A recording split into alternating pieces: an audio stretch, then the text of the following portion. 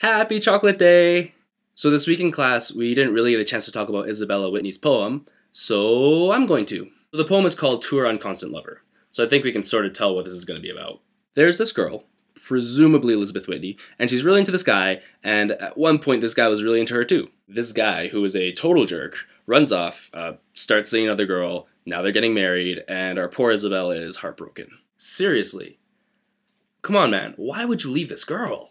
She is super into you, and she writes killer poetry. Come on. That's like anything anyone could ever ask for. And like, Elizabethan girls are like, smoking. That dog cone. Oof. Okay, so Isabella's pretty crushed, and in proper Renaissance fashion, she decides to pour out her grief in verse. And this poem is basically just a prototypical heartbroken love song. This is actually like the forerunner of every Taylor Swift song ever. Now, I suppose you can sort of read this poem either sarcastically or genuinely. If you read this poem sarcastically, it's pretty fantastic. She just comes off as really bitter and she's just slamming on her ex for leaving her. But I think I would read this poem more genuinely than that. In which case, Isabella just comes off as still being hopelessly in love with this guy.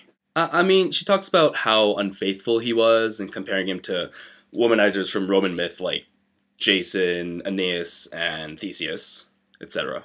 I'm kind of shocked she doesn't mention Jove.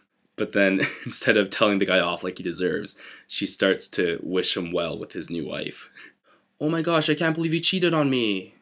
But I guess I hope you have a fantastic life, and that you have more gold than the richest kings in history, and that your wife is as beautiful as Helen, and really faithful, and smart, and perfect. And I just hope you live peacefully forever.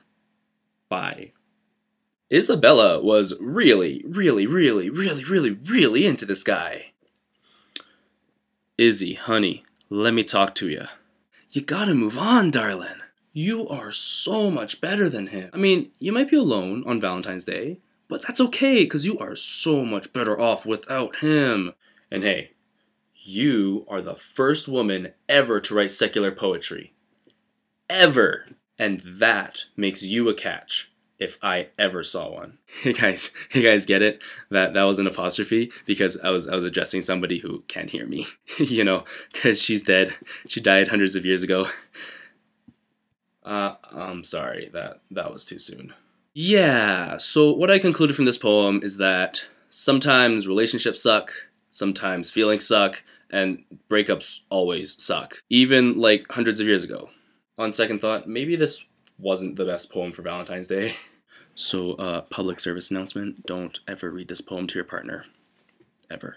And on that lovely note, happy Valentine's Day, Sarah. I will see you in a couple of weeks.